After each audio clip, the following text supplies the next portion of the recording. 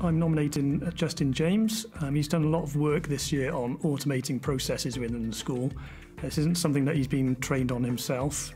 He's actually used his initiative to develop his skills using the tools that are available, and he's done a lot of work to automate various systems within the school. The impacts are that he's taken a lot of workload from the rest of the team. He's improved contact with students, given a better student experience, and providing them with additional information that they may not already have been aware of. He's very personable, lots of fun. He's very enthusiastic, always looking for a challenge and willing to get involved. The prize would really help him to further develop his skills and look at other areas where he could improve systems within the school.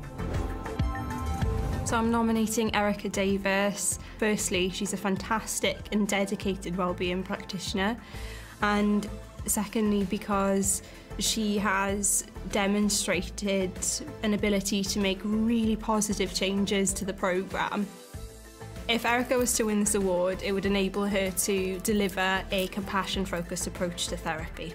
So in Erica's one-to-one support with students, she would be able to use this approach to support with common mental health concerns, which we know largely affect our student population, and the demand on our service is growing. So to embed this approach would be really beneficial to the skills that our practitioners already have.